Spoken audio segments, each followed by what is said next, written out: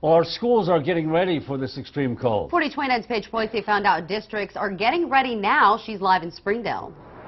Well, Craig and Angela, expect those buses to be on time tomorrow morning, at least here in Springdale.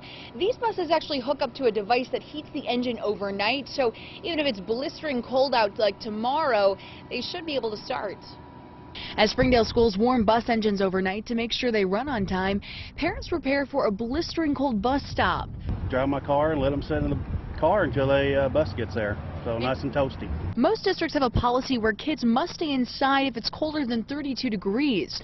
All of our schools plan on keeping students inside tomorrow. Those school districts say there's no policy that decides if they should cancel school because of cold weather. The reason why you do everything you can to have school at this time and why everybody got in a bad spot last year because of the weather is because all of the state standardized testing is in April. Instead, a cancellation is at the discretion of its admin. I can't say that we wouldn't ever cancel classes because of weather, but at least we've never had to do that as far as cold weather.